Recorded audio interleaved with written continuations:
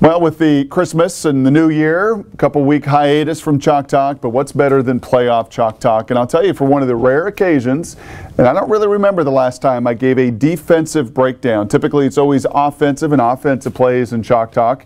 But to be honest with you, there was very little offensive execution in Minnesota. The broken play to Tyler Lockett, the little sprint right touchdown pass to Doug Baldwin, those were executed well and were just enough to beat Minnesota.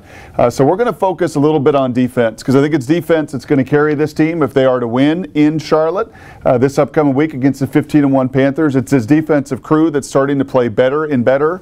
But I think, well, actually, I know you're going to see this play throughout because you saw it at the end of the game with Minnesota against Seattle, and you're absolutely going to see it from Carolina with Cam Newton and their tight end and what they want to do with their players, formations, plays. So let's dig into what Minnesota did at the end of the game, getting their tight end Rudolph on Kam Chancellor. They want to get their tight end, much like Carolina is going to do, into a one-on-one situation. How do they do it formationally? This will be the #1 formation you're going to see. In fact, when Greg Olsen scored his touchdown 30 seconds to go in that win over Seattle in CenturyLink Field, it was the exact same formation. The exact same formation that Kam Chancellor got beat on the seam pass interference was the same exact kind of concept. Now, it was different. It was zone coverage, and that's where Earl and Richard busted in their zone coverage. This is man coverage, but you will absolutely see this formation. You won't see it once. You won't see it twice. You're going to see the 3-by-1 set an awful lot in Charlotte on Sunday because Carolina's best weapon,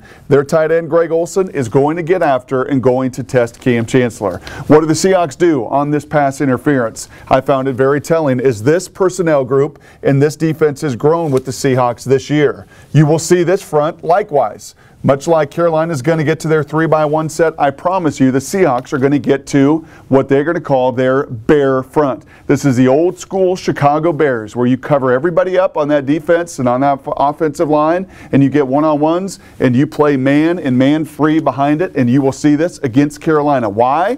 Well, this formation and this personnel as it's grown puts a lot of speed on the field with Bruce Irvin, who's had some of his best games against Carolina. So and this is all 5-man rush against 5 protection. KJ Wright on the other side coming off the edge. 2 fast, athletic, long guys. And when you're facing Cam Newton, you have got to keep him, #1, you have got to keep him right in the center of the pocket. What else does this front do? Well, it puts Cliff Averill on a guard. It puts Michael Bennett on a center. And it puts big, powerful Frank Clark on that other guard. It's a 5-on-5 rush. And in this look against Minnesota, Bobby Wagner comes on the blitz. And you get tremendous pressure against Teddy Bridgewater. Now, the vulnerability, and you're going to see it Sunday, and you saw it in this matchup.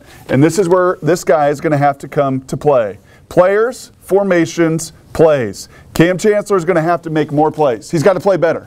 He's got to do a better job in his one-on-one coverage, whether that's the out route, whether that's the seam route, whether that's the corner route, because it's going to be he and Greg Olsen, and he's going to play a major factor. And I won't be surprised if little Earl Thomas at times buzzes and gives him a little bit more help. On this play, there wasn't a lot of help. On this play, it was one-on-one, Richards in press coverage, Lanes in press coverage, Sheds in off coverage, eliminate this side of the field, and all you were seeing was Teddy Bridgewater in a one-on-one with a flat-footed Kam Chancellor that's having a hard time getting in and out of his break. And he's got to be healthier, he's got to be fresher, and he's got to be faster on Sunday in Charlotte if this team is going to win against this personnel group, against this formation, which you will see with Carolina.